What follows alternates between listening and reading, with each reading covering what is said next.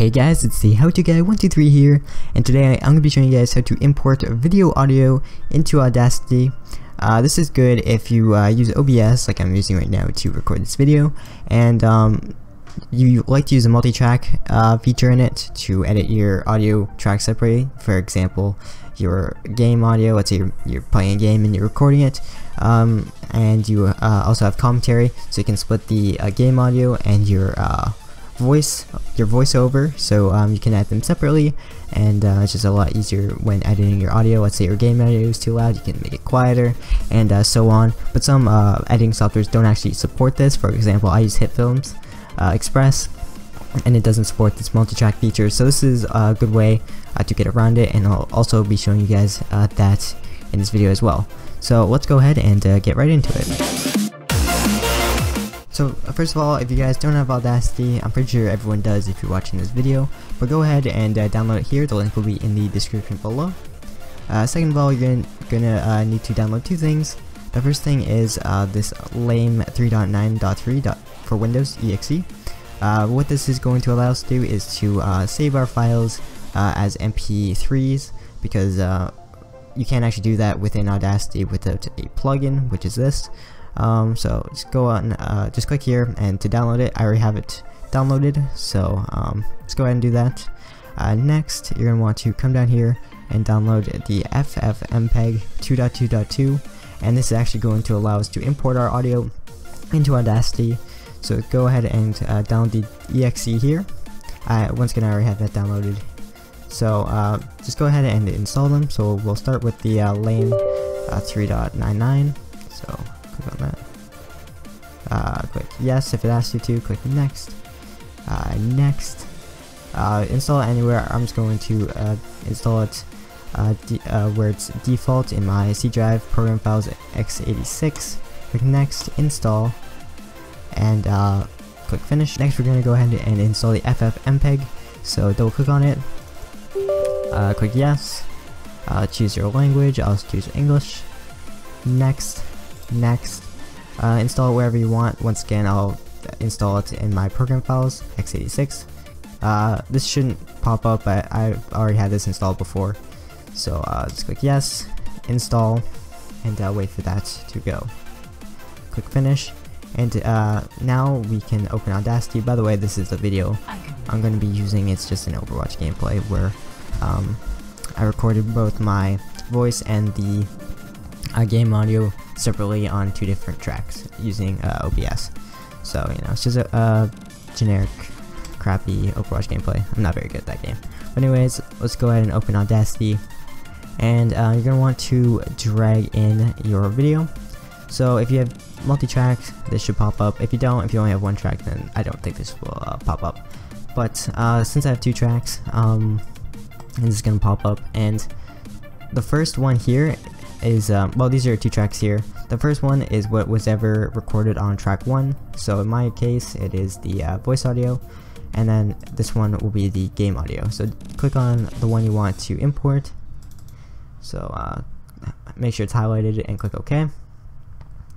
So depending on the size of the video and how long it is, will determine how long this is going to be. So once it's imported, we'll just maximize that. You can see that this is my voiceover, so you can just go ahead and edit it the way you like it. I'm not going to do that right now. You can make it louder, quieter, import, or do noise removal and all that stuff.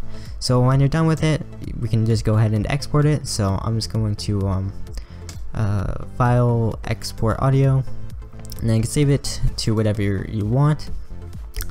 Before, like I mentioned, we installed the MP3 plugin, so we can actually save it as an MP3, but personally I just like to save it as a WAV 16-bit, and you can name it whatever you want. So this is my voiceover, so I'm going to name it voice, and save it on my desktop for easy access, and okay, so wait for that to save. Alright, so next we're going to import our game audio, so file, new, and once again, we can just minimize this. We're going to import our video. This time we're going to choose the second one, which is our game audio, our track 2. Wait for that to import. Alright, so yeah, that's my game audio. Once again, go ahead and edit it the way you like. We can always edit it later in your editing software, like make it louder and quieter. So once again, file, export audio, and this time I'm going to call it game, and I'll save it as a wave again. And okay, wait for that to export. Alright, so now that we have that, here's kind of like the second part of the tutorial, where I show you guys how to, well, I mean, I'm just going to show you guys how to import it, and show you guys how this works in your editing software, I guess. So I use HitFilms, and I'll show you that the multi-track feature doesn't actually work. By the way, this is actually a free editing software. I would highly recommend it if you're looking for a free editing software and don't want to like pay for one because they're pretty expensive, or you don't want to pirate one. So the video that I just recorded is in 1080-60. So I just choose 1080-60 from the list and start editing. By the way, I'll have a link for this in the description if you want to check it out. So I'm just gonna import my video.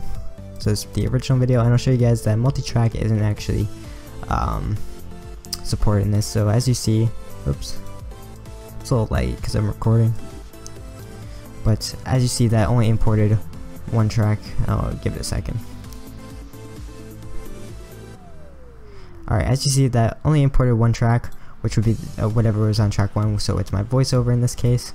If I can play it, just give it a second. Not the most optimized software in the world. Alright, so you usually just have to give it a second, but if I play it here, to turn that on. Yeah, you can see that it's only my voiceover and not my game audio. So what we can do is, since it's blue, they're both highlighted or selected, so let me just deselect it. Actually, I want to right click on it and unlink, so they're separate, and I can delete this, the voiceover, without deleting the actual video. So I can do as delete, import, and I'm going to import both my voice and the game. Give it a second to load in. Alright, so first I'll just import my game, and the thing that's nice about this is you only have to, well, you don't have to like sync it up or anything because it's already synced. You record them together, so they should be it should be automatically synced up. So I'm just going to insert another track, which will be my voice. So they're both synced up, and it's all good. So if I play it, I should play both my game audio and my voiceover. I'm just gonna make them a little bit quieter. I'm just gonna make my game a little quieter. So I'm just gonna click that and drag this down a little bit. And I'm gonna make my voice a little bit, just a little bit louder. The webcam mic. And that's good. So like I said, you can add them both individually, which is kind of nice. You can always make your voice louder, game quieter, and all that nice stuff. So I want to thank you guys for watching. If you enjoyed, please leave a like. If you didn't, leave a dislike, and I will see you guys in the next video. Sorry this wasn't the greatest video, I'm a little bit rusty at this, it's been a while. Thank you guys for watching, see you guys later.